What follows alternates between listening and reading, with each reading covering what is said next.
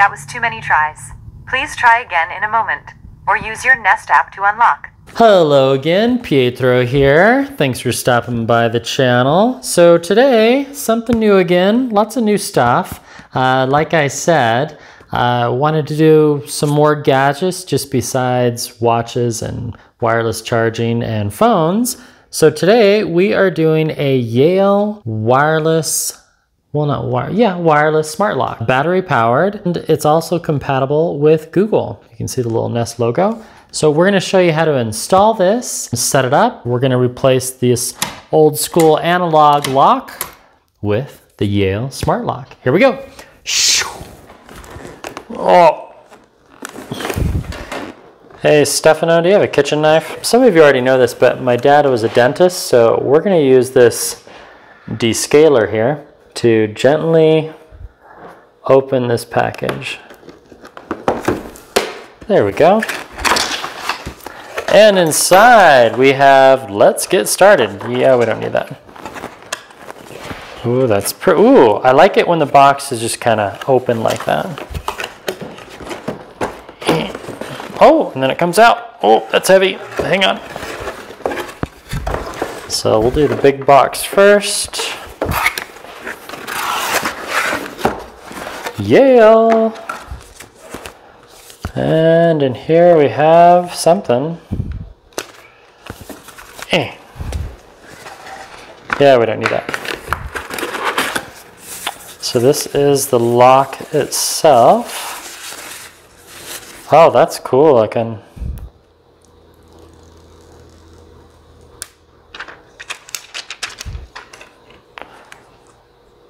All right. Nice little computer ribbon. And that's it for that top part. So this will be on the exterior of the door.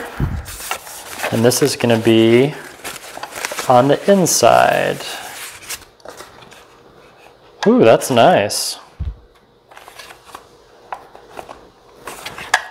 So if we push, oh, okay. Pretty simple yet complex. Oh, we're going to need my descaler again. I will probably never scrape plaque off my teeth again with this one. Let's see, and in here we have,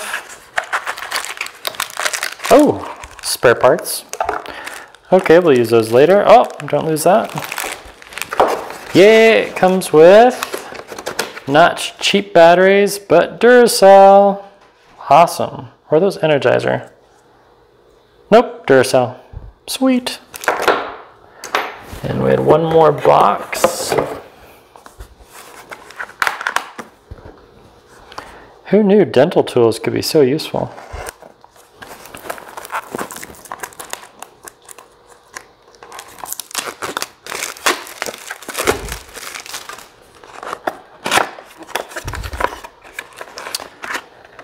Set up with the Nest app. Oh, very nice. Okay, so this will plug into the wall, and then this will talk to the lock and let your network and your phones talk to the lock. Sweet. So this is a Nest transponder. Yeah, communicator. Yeah, we'll call it a Nest communicator. Awesome. Well, at first I thought it was just Nest compatible, but it's more than Nest compatible. It's meant to work with Nest, which is great. All right. And then the QR code, that's really useful because you just scan that, boom, connect it, easy peasy. All right, let's install this. And let's get this sterilized. First things first, we need to take off the old lock. Take it away, Stefano. Okay.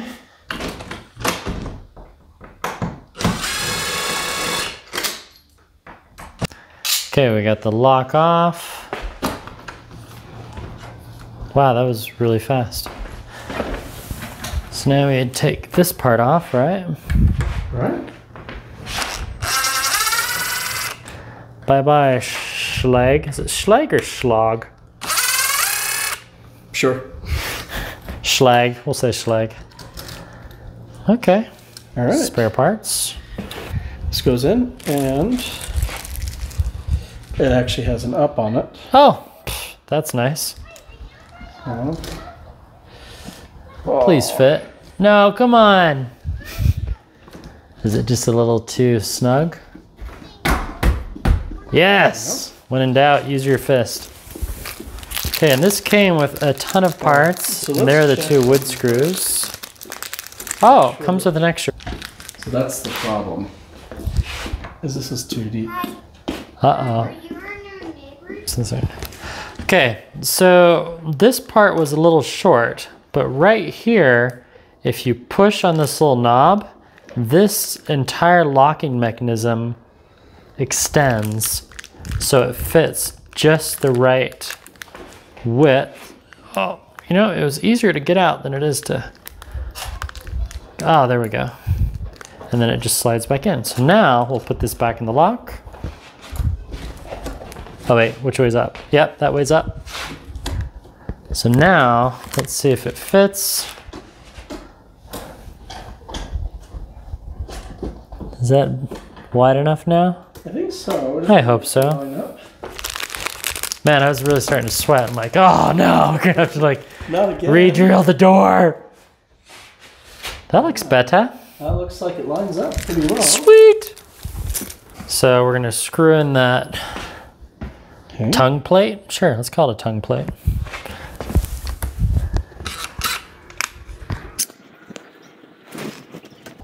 Whoop. Oh yeah, very good.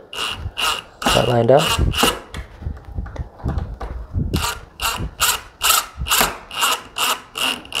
Okay, I think Is it flush though? I think, maybe tighten the bottom one just a little bit. Yeah, I think that's good. Here, let's see if it shuts. All right. Yes! Excellent. And in case you're wondering, Paramount Kid, no. DeWalt is not a sponsor. Neither is Home Depot, neither is Yale, neither is Nest. Just a fun video helping a neighbor. Okay, so I'll put these guys in.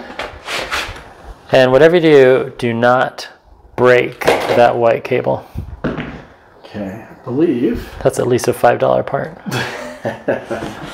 At least. Okay, so get these in here. Cable. So there's the outside plate, and then there's that inner plate. So this inner plate has 2 pins, and they line up inside of this. Oh, okay. And then do we drill that plate right There's in? actually a cable hole, so I missed that. Oh, whoops. Okay, so let's just do that real fast. Makes sense. So the cable hole is at the very, very bottom. Yeah. It's virtually idiot-proof. Virtually. Okay. There we go. That looks nice. Pretty good. Yeah. Looks like it goes well. Yeah.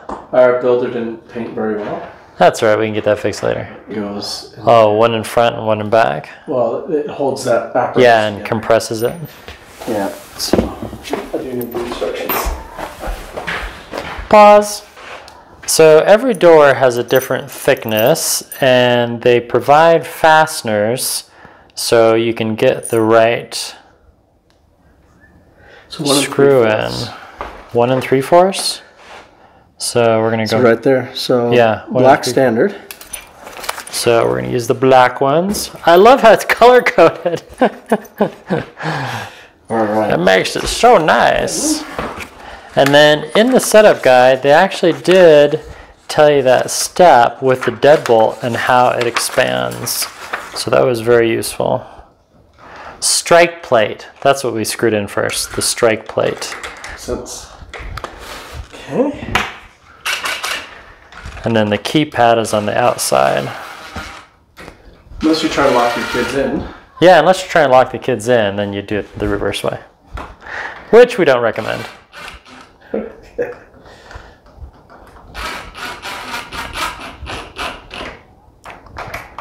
And that connected. That was real easy. So does that look good? Yeah, is it flush?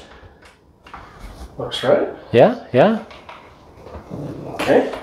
I'm going to hand tighten that though.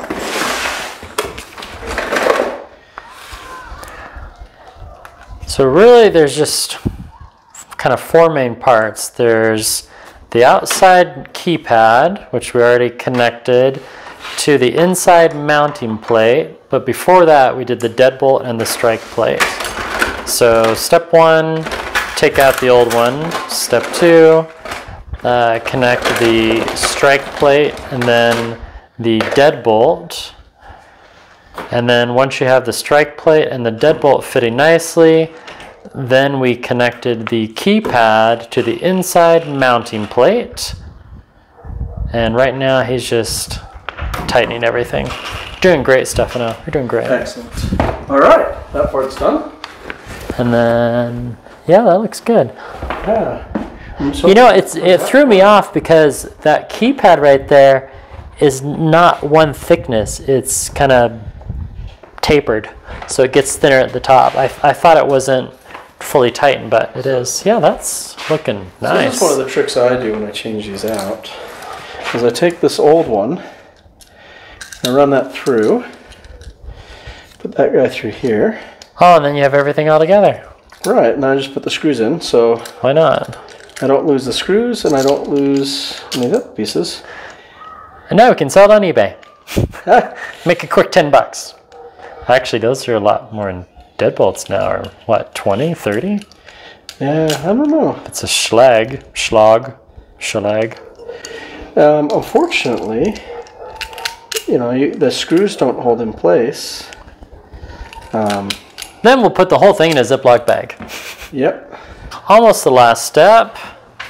Stefano's going to connect the cable to the whatever parts. Where's the key?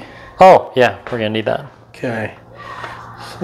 So this part's security, which is kind of cool. You have to put that in, it kind of pops out the battery. And then it came with 4 AA batteries. Awesome. Okay, so this then connects into here. Turn. There's a little feeder area for the cable. A path. There we go. Nice. Yep, you got your factory reset button there. Okay. Cable. Nice. Snug in there, yep. And that's it. So we're just going to make sure that this is turned the right way. So it's open right now. So we're going to turn it all the way to the left. And, oh, I guess it's, there we go. Going to match it up with the hole. Yeah, that'd be good. Otherwise it can't turn the lock. Oops. And it should just kind of click on. Yeah. Yep, just. All right, so there's 2 little screws that go into here. Oh, that fasten it to the plate. Right, exactly. Do you want me to hold that, or you got it? If you want to hold that, yeah, just the top there would be yeah. good. Whoops. Oh, we dropped one. Casualty. Happens with every install. Okay, so this actually has to be lifted up so it fits in that little gap. There we go. 2. Okay, just before I tighten it that up, was easy. Make sure this is right. Okay, it looks like it seals in there correctly. All right, we'll just tighten those up. Actually, should there? Oh, I see. Yeah, you're gonna tighten it, and now it's gonna be nice and flush. Okay. Nice. So that's in there, and the lock works. Yay! I'm glad it came with Duracell batteries and not some inexpensive no brand. Oh, that was a nice little touch. Yeah, I like Duracell. Although the Energizer Bunny is, you know, a fan as well. Hi from Yale and Nest. Press the Yale logo to begin. Oh, that's nice. Okay, so the Yale logo is on the outside here. Start by creating the master code. It should be 4 to 8 Oh, digits. hang on. Pause. Okay, we set our master code, and now we have to lock out Steven. So he typed in the code. Did it work? Nice. Yay! And your lock is ready to be added to your Nest account. That was easy. Yeah, we're just trying. Seriously, that was, then just put the plate on and sweet. So now we go get that little Nest thing. Oh, and so if you want to see the numbers. Yeah. So if you push the Yale button without putting a code in, it auto locks it. Oh, okay. And we have a temporary code. That's really bright. Yeah, works pretty well. And then after you put in the code, boom, unlocks.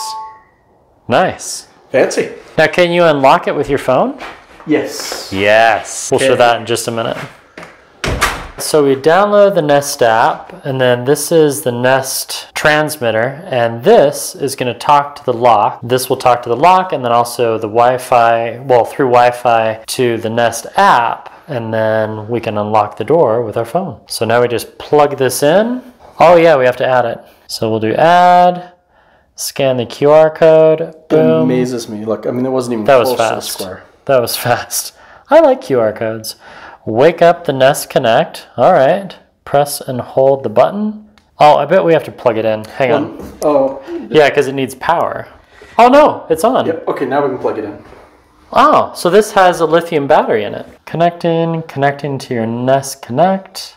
Looking for Wi-Fi networks. And then as soon as it finds the Wi-Fi network, you just choose your Wi-Fi. It's going to ask you to log in and authenticate. Connecting, setting up Wi-Fi.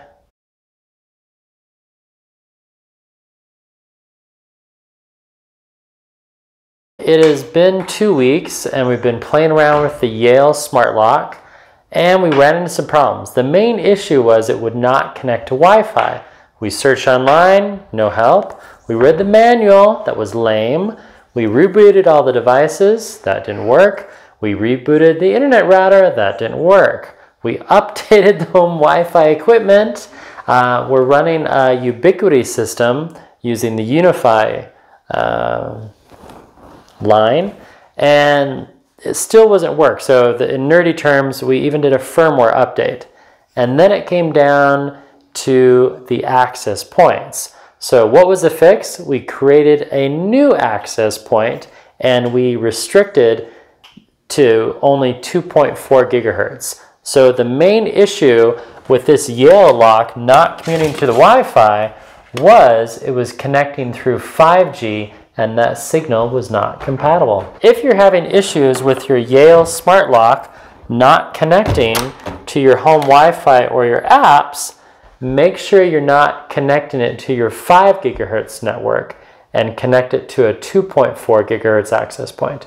And now we'll show you the reasons why to purchase this Yale lock and what we like about it. So our last question of the video, why buy a Yale smart lock? So here's the lock right there. As soon as I click on it, lock, there we go. How cool is that, right? And then I'd have to type in a passcode, but I don't want to show you my passcode, so now it's unlocked. Number one, keyless entry. Person comes home, all they do is they touch the Yale logo. What am I doing wrong, Steven? There we go. Okay, so when it's locked, they would touch the Yale logo and then they would type in the passcode and then it unlocks. Each family member has their own password. That's item number 2. Number 3, you have remote surveillance for the lock. If you want to know if all the exterior doors in your house are locked or unlocked, you can quickly check on the app. Number 4, there's timestamps every time the door opens and closes and if it's unlocked or locked. So that's really cool. And then number 5, if you wanted your neighbor to water your plants, you can give your neighbor a guest password that only works for that 1 week or that one night. And number 6, battery life. It runs on 4 AA's, and that's gonna let you use it for, what do we estimate? About several months. I would say maybe even a year or 2. Yeah, at least 6 months. At least 6 months. So almost as long as your smoke alarm. All right, so let's look at the app that you can use. So this is the basic Nest app, and it ties all your Nest products together. So this is the one for the lock. So here's our front door. So we select that product. It takes us to dashboard for the lock. So right now it's unlocked, or sorry, it's locked. So if we hold this, it goes and locks it. We hold it again, we can unlock it.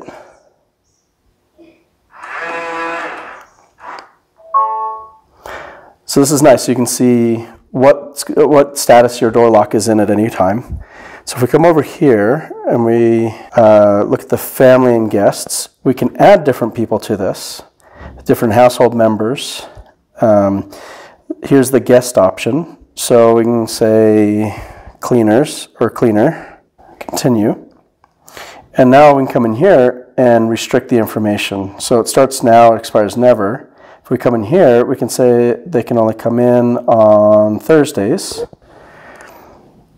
And it's not all day access. We only want to allow them in from 10 until maybe 5 o'clock. That's awesome. So now they can only gain access between the hours of 10 and 5 on Thursdays.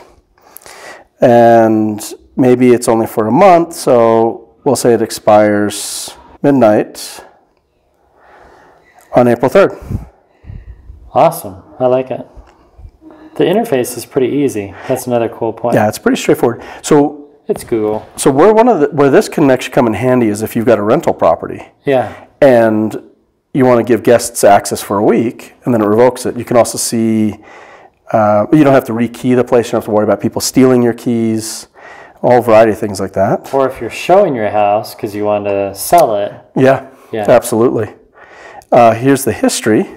So you can see all of the different events that have occurred and timestamps. Said your name right there. Yeah, front door locked, Stephen. Because it used my application. Nice. So I don't think it gives you any more information than that, but that's okay. Now, what happens if the power goes out? Like, what if the batteries stop working? It notifies you, and I think it'll just retain where it's been at. So you can also set a privacy mode and just say, just lock it and don't allow anyone to come in. Oh, okay. So if you want to lock the kids out. Quarantine mode. So we've got a variety of other features here, some notifications. So you can set notifications for when it's locked or unlocked, because everybody opens the door, forgets it, and walks away. So what you can say is after a minute, we want it to auto lock. So if it's unlocked, it will lock. So we'll leave that on for now because English, Spanish, and French. There's no Italian. That's a shame. So we're gonna have to give it a rating of 4 stars. Exactly. Well, that's pretty cool. So that's kind of a quick rundown. There are some cool, neat. Use your phone. So if your phone leaves the house or leaves the area, it can auto lock for you. Awesome. HomeAway assist. Cool. Yeah, and that's kind of it in a nutshell. Last unlocked by you 3 minutes ago. Yeah. Awesome. Thank you. Okay, so we'll try a manual button here. Privacy mode is off.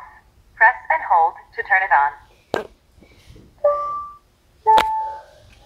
So now I just enabled privacy mode. There are certain features and functionality you can enable or disable if you don't have your phone.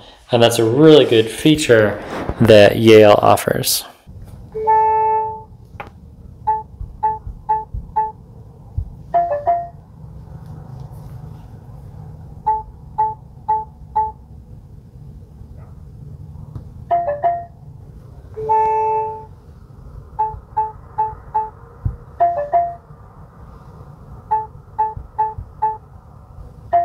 So here's an example of the temporary passcode. What is it again? 1345. So if I enter an incorrect one,